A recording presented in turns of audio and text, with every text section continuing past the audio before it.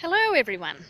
So further to yesterday's little chat about goal setting, something else I learnt recently from Anik Singal, I believe his name is. He's endorsed by Robert Kiyosaki, so I've listened to what he has to say a couple of times. He talks about the PEG method when it comes to goal setting. Now the PEG method is quite interesting and it probably deserves a drawing diagram to assist. However, I don't have the means to do that right now. However, in simplifying it, the PEG method is to write down your goal and then underneath it you peg it to your your abilities and the problems as well.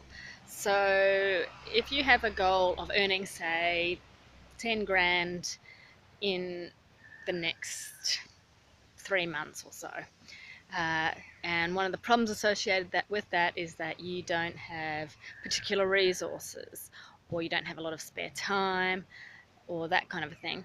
But what you do have in your assets column or your availabilities is that you do have a good lot of contacts, you do own a lot of stuff that you don't need anymore, you really enjoy photographing things. And so then the next step, after writing down a few lists about it, is it's a step method. So basically you break your goal down to little steps and then you climb up the steps to get to your goal. So with this, you peg one of your problems to your assets and as well as break down the goal into smaller parts. So instead of wanting 10 grand in 3 months, say you want to earn 1 grand in the first 2 weeks. In order to do that, so one of your problems is you don't have a lot of time, but you do have a lot of stuff, and that's your asset. Well, sell some stuff very quickly, take some snaps of it. You like taking photos, take some photos, pop it online, and you can possibly create $1,000 in a fortnight. Once you've made that 1,000, the next step is to make your next 1,000. So maybe you then give yourself another 2 weeks to create another $2,000.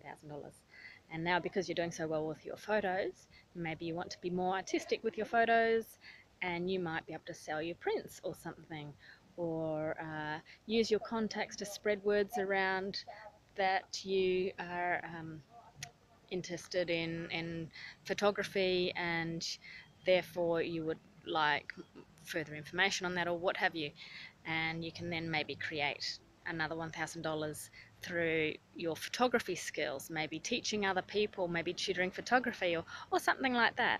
So and slowly but surely you climb the steps, and before you know it, at the end of three months you've actually made $10,000. You just made it in $1,000 increments. And because at the start it might be quite tricky to do this, you start slowly, $1,000 in the first 2 weeks, 1,000 in the next 2 weeks. That's only 2 grand and 1 month's already gone, but that's okay. In the next 2 weeks or the next week, maybe you can start at 2 grand and then just build from there as you gain more confidence in your methodology. So that's from Anik Singal. Can probably if you Google him, you'll find his information. I listened to a webinar about it, and it was very brilliant. And you should be able to get a hold of that quite easily. So that's pretty much it from me today.